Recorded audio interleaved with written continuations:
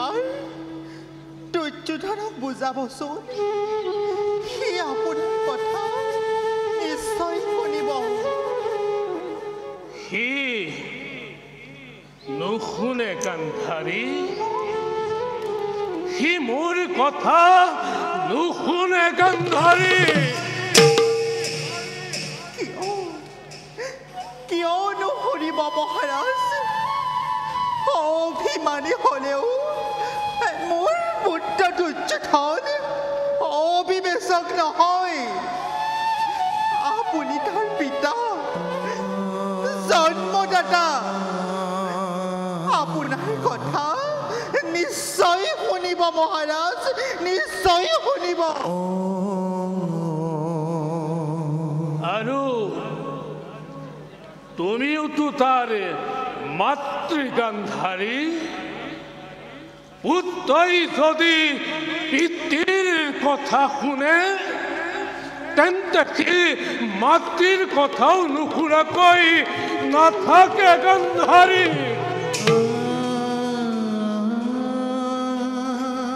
মই কিমান চেষ্টা কৰি চালো কিমান যে তাক মই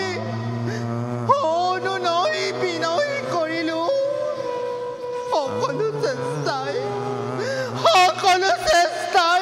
অথলে গ'ল মহাৰাজ অথলে গ'ল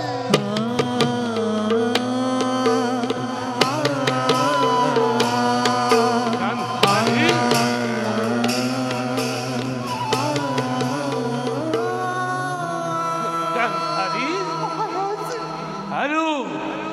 মই কি তাক বুজোৱা নাই গান্ধাৰী কতবাৰ তাক মাতি আনি কেঁচুৱা ল'ৰাৰ দৰে গাতে হাত বুলাই বুলাই কলো দুৰ্যোধন তই যুদ্ধ নকৰিবি পাণ্ডৱ তোৰ পৰ নহয় সি মোৰ কথা নুশুনিলে গান্ধাৰী সি মুখ মৰাই গুচি গ'ল গান্ধাৰী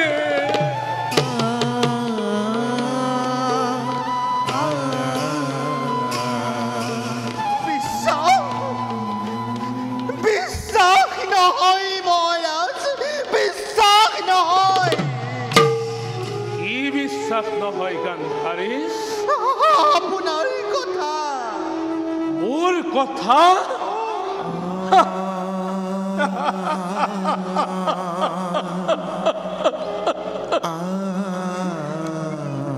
পুত্ৰ হল অবৈধ আৰু তোমাকো দেখিছো গান্ধাৰী এই ধৃতৰাষ্ট্ৰবিদ্ধ অপদাৰ্থ বুলি বিশ্বাসে নকৰিবলৈ শিকিছে গান্ধাৰীয়ে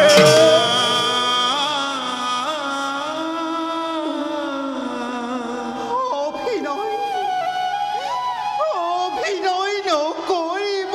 মহাৰাজ অভিনয় নকৰিব কুৰুক্ষেত্ৰ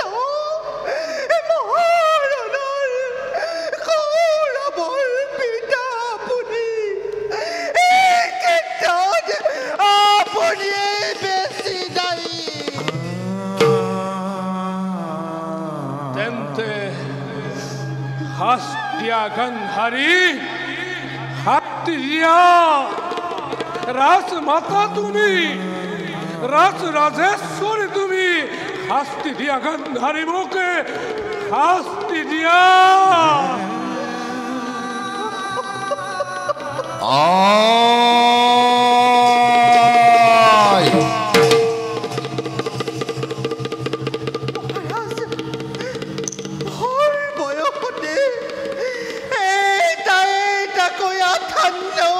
পুত্ৰই অকাৰণতে আমাকে গুচি গ'ল সেই কাক তেতিয়া পুৰুষক সেই পাহানী হৃদয়ত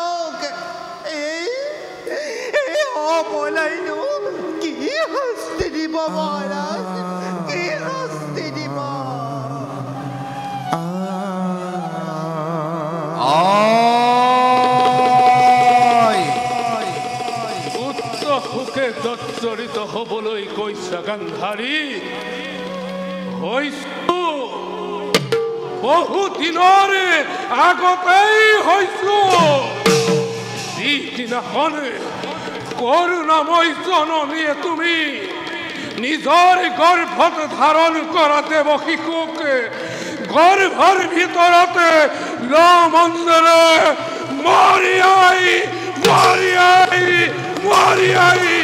অংশপিণ্ডত পরিণত করেছিল সেই দিনাই হয়েছো গান্ধারী আজি আৰু অস্ত্ৰ ঢুকিবলৈ বাকী নাই গান্ধাৰী অস্ত্ৰ নদী বৈ বৈ শেষ হৈ গল বুকুৰ স্নেহ মমতা শুকাই শিলৰ তলি ওলাই পৰিল গান্ধাৰী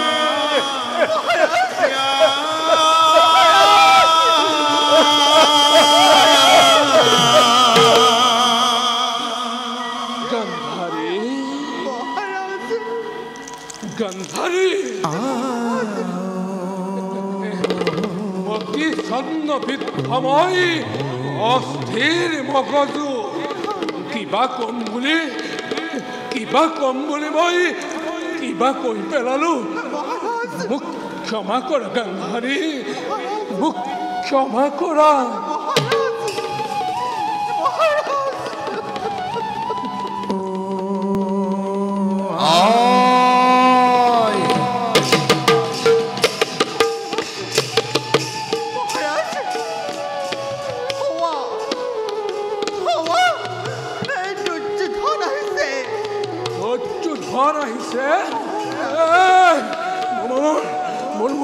গান্ধাৰী মোক সজ্জালৈ লৈ বলা গান্ধাৰী মোক সজ্জালৈ লৈ বলা গান্ধাৰী মোক সজ্জালৈ লৈ বলা গান্ধাৰী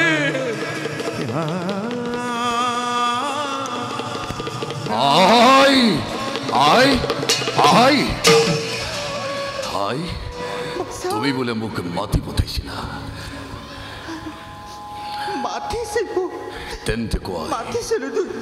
তেন্তে কোৱা কিয় মাতিলা আই তোমাৰ হৈছে কি তুমি নামাতা কিয়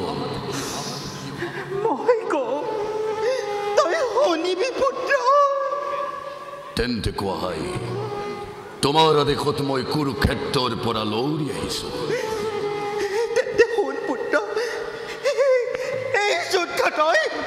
পৰিহাৰ কৰ মোৰ সকলো শেষ হৈ গলো তই আৰু মাত্ৰ দুহাখন জীয়াই আছ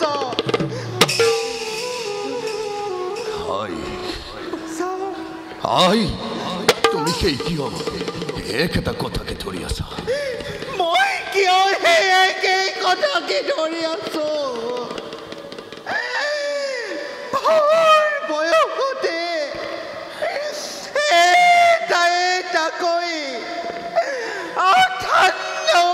পুত্ৰই মোক গুচি গল পুত্ৰ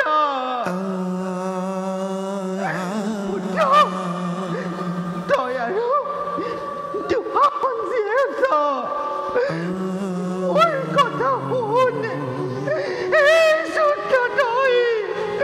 পৰিহাৰ কৰ এই জননী পৰিহাৰ কৰিলে সময় আহিবনে মৃত্যুপুৰীৰ পৰা মোৰ মৃত ভাতৃ ঘূৰি পৰিহাৰ কৰিলে সময় পাৰিম জানো মচিব জননী কপালৰ ভাগ্য ৰেখা বিধাতাই লিখা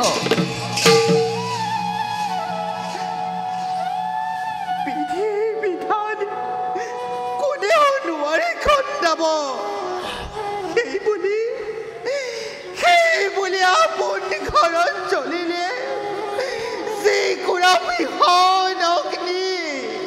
তাক আৰু দুগুণে চলিবলৈ নিদিবি পুত্ৰ তাক আৰু দুগুণে চলিবলৈ নিদিবি যি অগ্নিয়ে দহন কৰিলে মোৰ আত্মীয় স্বজন যি অগ্নিয়ে দহন কৰিলে মোৰ ভ্ৰাতা চেনেহৰ সেই অগ্নি জলক জননী হয় যদি দগ্ধ হোক শির হত্র মূল নতুবা নিজেই দহি পুরি সাই ভস্ম হই উড়ি উড়ি গুছি যাম হো বল পালন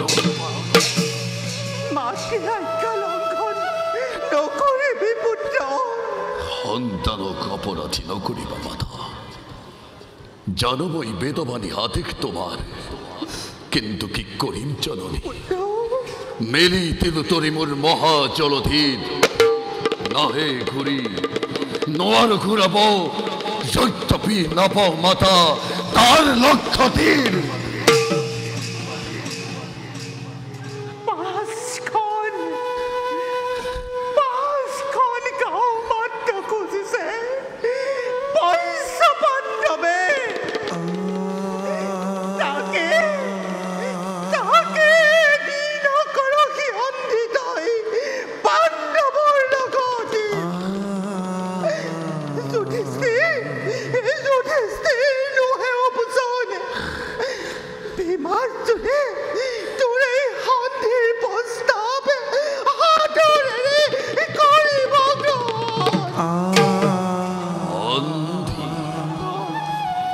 কৌরবর হন্ধিমাতা পাণ্ডবর হটে ক্ষতি এখন নয় কিন্তু এই সন্ধির কারণে যুদ্ধরাই জন্মর নাসিল জননী এই সন্ধির কারণে লক্ষ লক্ষ বীরে প্রাণর মমতা এরি প্রিয়জন নাই করা প্রাণদান উন্মাদর দরে মাতা জন্ম মোর ক্ষত্রিয় কুলত বীরময় ছন্দবংশীয় রাজ রাজেশ্বর প্রাণর ভয়ত কাপুরুষ হই পাণ্ডবর শরণত প্রণিপাত করি সন্ধি ভিক্ষাময় নকৰো শুনা মাতা সন্মুখত তুমি মোৰ আৰাধ্য জননী কাষৰ শয্যাত হোৱা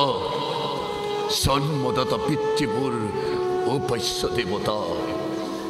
তোমালোক দুয়োৰে চৰণত পুনৰবাৰ মই কৰোঁ নিবেদন যুদ্ধ তেজী পঞ্চ পাণ্ডৱ সাক্ষ্য মেলিনী প্ৰাণন তেওঁ নিদিও হ'ব লগা আছে যদি এই সোণৰ হস্তিনা মোৰ হওক চাৰখাৰ দিব লগা আছে যদি দি যাম মই ৰঙা ৰক্তগাৰ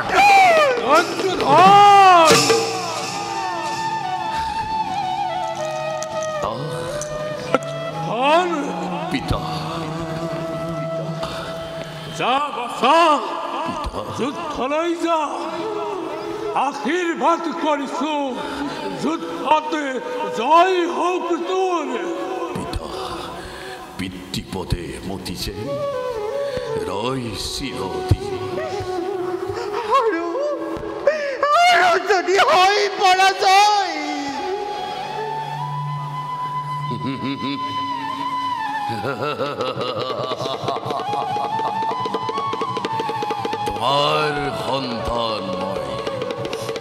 তোমাৰ সন্তান মই নাই মোৰ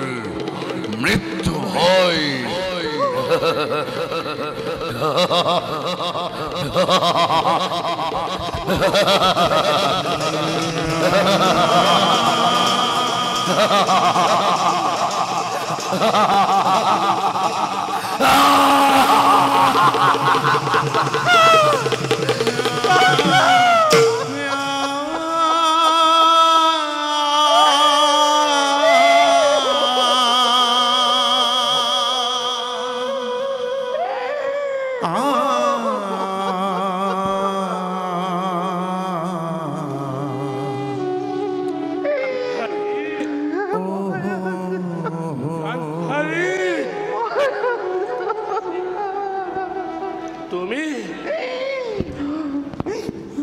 দেখিলা গান্ধাৰী সি আমাৰ কাৰো কথা নুশুনে গান্ধাৰী সি আমাৰ কথা নুশুনে গান্ধাৰী